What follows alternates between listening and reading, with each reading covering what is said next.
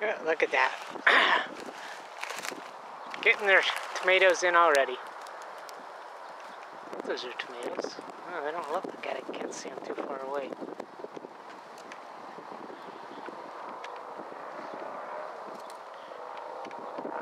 Yeah, I still can't see.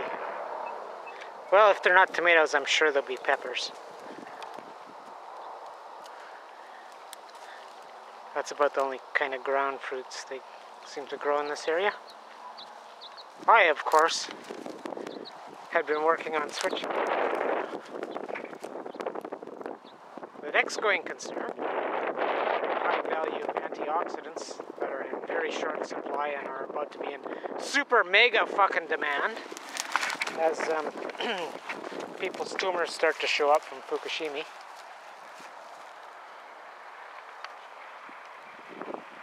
Because if you've got radiologicals internalized, about the only safe way to deal with it before the tumors get noticeable. Bro! Oh, you stay there! Is with, did I say free radicals? Sorry, I'm a little pooped. You're trying to get rid of free radicals. High in antioxidants. Let me say that again. Antioxidants are the remedy to free radicals. Basically, they help repair the DNA damage and kill the damaged cells before they start mutating into a tumor. Or allowing the other kind of tumor, which is like fungal growth. Oh, so there you go. Oh, you're right. Oh, yes, that was the other thing. We'll just do a short, even though it's not May the 4th, May 4th, 1970.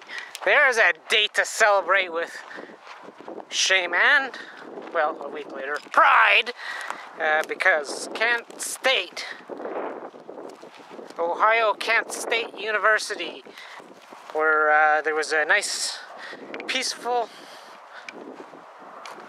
demonstration by the university students, and basically it was in response to I'm not a threat! Richard Nixon, the US president at the time, expanding the totally illegal Vietnam invasion over the borders into Cambodia. The Cambodia campaign, they had a few names for it, which, you know, of course, as things go, as soon as the military-industrial conflict smells money blood, quickly grew into Operation Linebacker, where they started blowing the piss out of everybody and quickly managed to somehow or another seat that fucking piece of garbage that ran the Khmer Rouge. You get the picture, because look it up, do videos if you want to commemorate it. It was fucking disgusting. I was so fucking outraged I could have just fucking drop-kicked the fucking TV when I saw what was going on. Shooting these wonderful, beautiful university students. Well, a few of them were stinking, dirty, fucking corrupt, peace-loving fucking hippies like me. Well, okay, I'm not really a hippie, but, yeah. Dr. Atomics clearly sort of kind of was. And that's my character. Yeah, one of the nicest scenes was,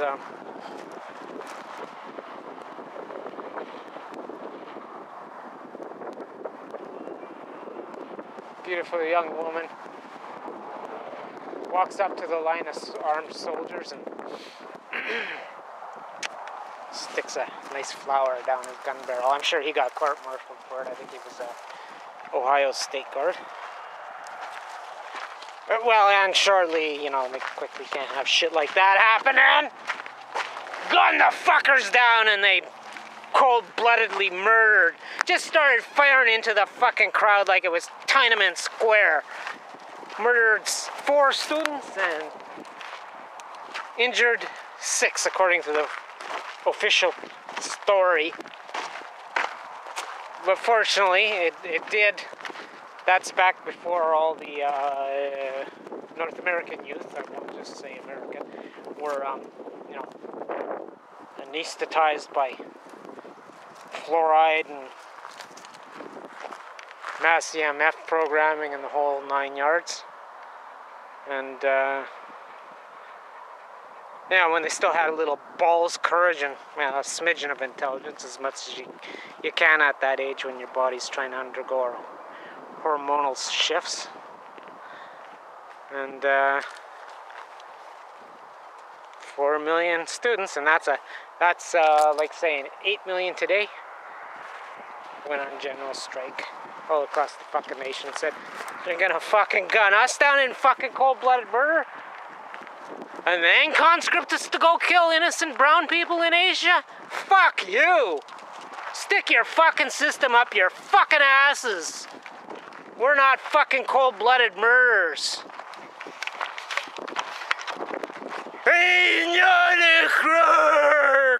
Fuck you in hell, Richard fucking Nixon. You fucking piece of shit. And all you that voted for him, you can join him.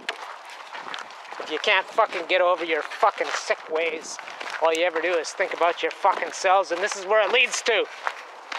You're nothing but a bunch of fucking Romans. Cowards.